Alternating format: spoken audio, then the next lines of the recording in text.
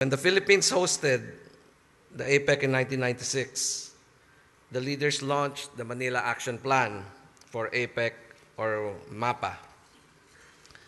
MAPA specified the first steps of an evolving process towards achieving the Bogor goals of progressive and comprehensive trade and investment liberalization by 2010 for developed countries and by 2020 for developing countries.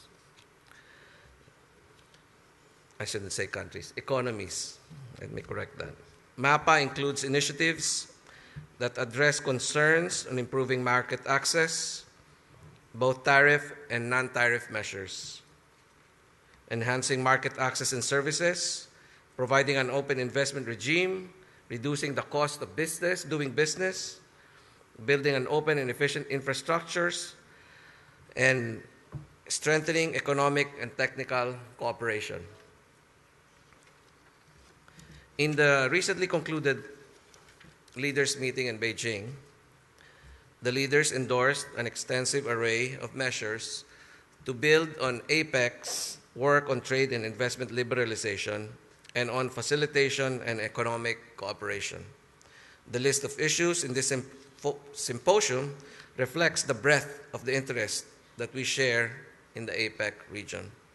It also reminds us of how far APEC has come since the last time the Philippines hosted APEC in 1996.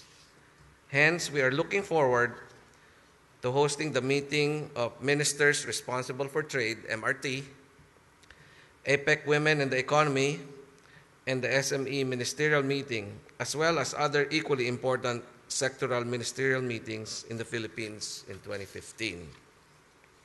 As incoming chair, the Philippines welcomes your cooperation and support to strengthen APEC and to continue to promote it. It is to continue to promote it as a forum that provides practical, relevant, and results-oriented initiatives to fulfill our common goals of development, prosperity, and progress. I hope that the discussions in this symposium and informal meeting will provide the appropriate background for the 2015 theme of inclusive growth.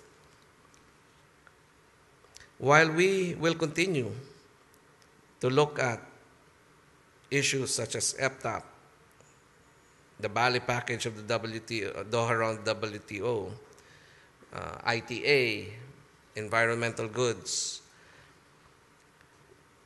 for the chairmanship of the Philippines next year, in particular for the APEC 2015 MRT and SME ministerial meeting, we will put special emphasis on the SME agenda. Why is the SME agenda important? From our perspective, the SME agenda is very critical actually, not only to APEC, but to the forward movement of global trade in general. Because SMEs are one of the strongest voices now opposing global trade. And that is because they hardly feel the benefits of global trade. Many of the SMEs see the influx of goods and services into their own markets, but find it very cumbersome and difficult to take advantage of the free trade agreements because of the very cumbersome rules and procedures. SMEs actually are from my perspective, two different kinds. Actually, there are many kinds, but the two main ones would be the SMEs that are part of global value chains.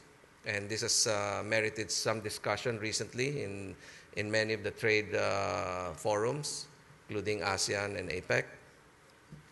But there is also a more important part. Those are what we refer to in the Philippines as cottage industries. These are the smaller SMEs that may include some micro enterprises. These are the small business people who have 1, 2, 3, 4, 5 person type of operations that some of them produce very good quality products. They're mainly in food processing, They're also in handicrafts. They're also to some extent, in furniture, and also in many of the production of smaller items. And these are the ones that we need the most help. For the global value chain SMEs, you would need a different intervention to help them out from the cottage industry SMEs. So I hope that we keep that in mind as we move forward in developing some action plans that we will want to do to help out the SMEs. We welcome the support of economies on initiatives that focus on trade facilitation for SMEs. It's really market access that's lacking for the most part. So we'd like to emphasize really the trade facilitation agenda for SMEs. This would involve upgrades in customs and also simplifying the rules of origin administration and establishment of institutional support systems for SMEs.